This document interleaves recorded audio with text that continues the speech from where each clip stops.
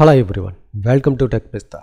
In this video, I'm going to show you how to sign up Google account from your BlueStacks app. Sometimes people would like to sign out their Google account from BlueStacks app, but by default sign out link doesn't have this app. So how can you sign out from BlueStacks? Let's learn how you can do this. So first I have to open the Play Store. In my Play Store I have logged in my user account. So I have to sign out this account. So I have to go back. Go to the system app. Here I have to click on the settings. This will be open the settings window. Then you have to click on the account. Here you have to click on the Google. You have to click on the more icon. Then you have to click on the remove account. The pop-up confirmation window will be open. You have to click on the remove account. That's it.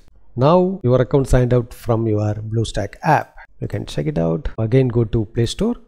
Now you can check your Google account has been signed out. In this way you can sign out the Google account from your BlueStacks app. Thanks for watching this video. If you have any question, enter the comment section.